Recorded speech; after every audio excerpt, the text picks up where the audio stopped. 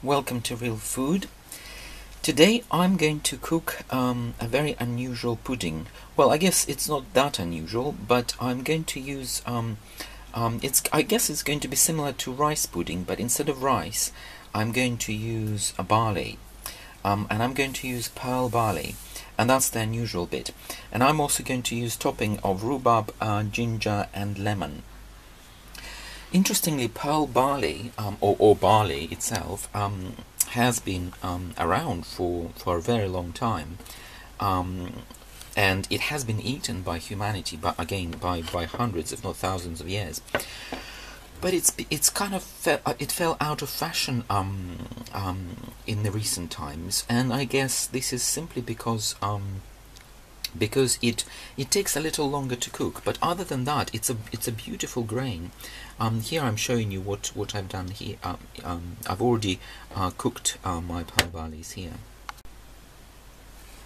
So for this pudding, I've used 50 grams of pearl barley, and what I'm going to tell you is that it does expand substantially. And some recipes, they suggest you use proportions 1 to 6. But in my case, because it's a small quantity, I used a proportion of 1 to 4. But I guess you can experiment, and it also depends maybe on hardness of water and on the time of on the type of barley that you're using, because barley can come polished, and this is called pearl barley. They're like little pearls, as you can see them there.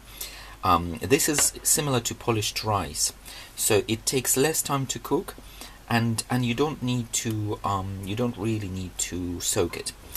Other types of barley, when they've got complete skins and shells around them, they will take substantially longer times to cook, and they would need to be soaked for really long times, something like 5 to 8 hours or overnight.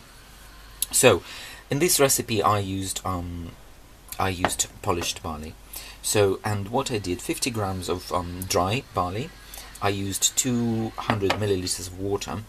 I added some sugar and salt, and a little bit, and vanilla and peppers, and I cooked it on slow heat for about 30 minutes, and this is where it got to.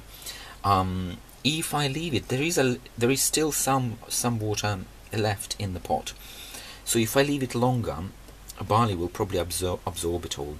But I want to keep it al dente, and what I'm going to do, I'm going to use this remaining liquid to prepare my compote from rhubarb, ginger, and lemon, and this compote will then go on top.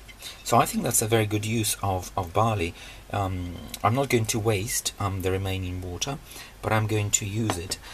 And you know what? I did add sugar. I added 50 grams of sugar, but depending on how sweet you want your pudding, you probably can get away with not adding any sugar at all.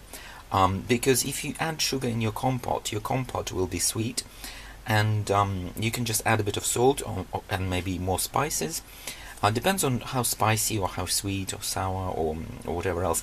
Because another thing I found with barley is that it is absorbing all of the flavors as well. It's a very beautiful grain to cook with, because whatever flavor you want to give it, it will absorb it.